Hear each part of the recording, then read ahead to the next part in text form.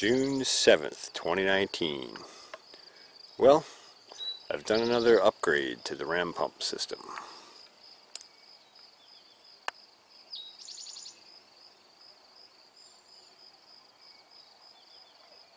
I've added some more RAM, or random access memory, to the RAM system. Well, okay, it's not RAM, but it's water buffer, water reservoir. I moved the 275 gallon tote in the greenhouse for thermal mass out, since we don't need thermal mass this time of year.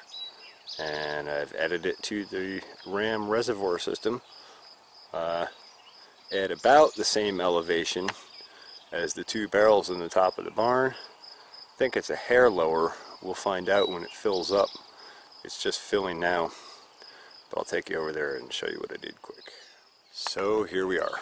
I plumbed in 2-inch off of the valve off the bottom, and then reduced down to 3/4 inch and plugged in our ram feed line. The ram feed line comes up from the pond from that way by the beehives here, runs across and goes up to the top of the barn and fills those barrels. Then the overflow goes off to the pool and keeps the pool full. So we have 100 gallons in the top of the barn, roughly 110, and about 4,400 gallons in the pool. And now we'll have another 275 gallons at about the same height above the ground, which gives us decent pressure as the barrels. And so it's filling now. I finally just got it leveled up a little bit ago, or relatively well leveled up.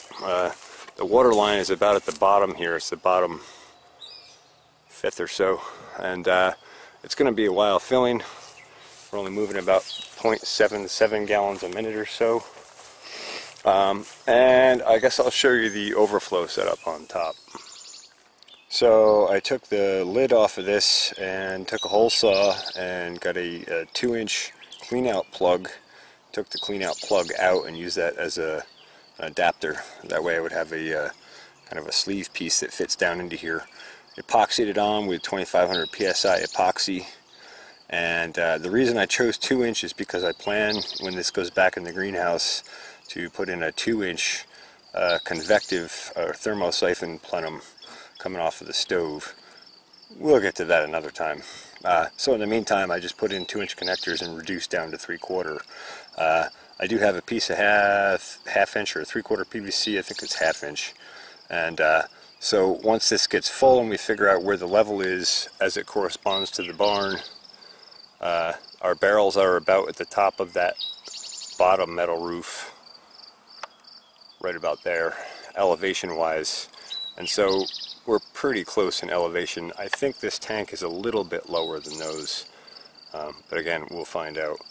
Once we figure that out, I'll cut a piece of pipe that extends up and above that so that our overflow goes into the pool like it's supposed to. But anyway, real simple and a good way to use these tanks multi-purpose. I'd love to have about 20 more of these tanks, but they're expensive, at least for me. I think this tank was like $140 or something, which isn't bad for what it is, but I don't have the money to go buying a bunch of them. And so I figure, well, it's not being used for one thing, it can be used for another. So in the fall, I'll just drain it, pull it back in the greenhouse, set it back up. Fortunately, they're pretty light. I think they're maybe, I don't know, they're maybe like 80 pounds empty, if that. So I can maneuver it around pretty easily.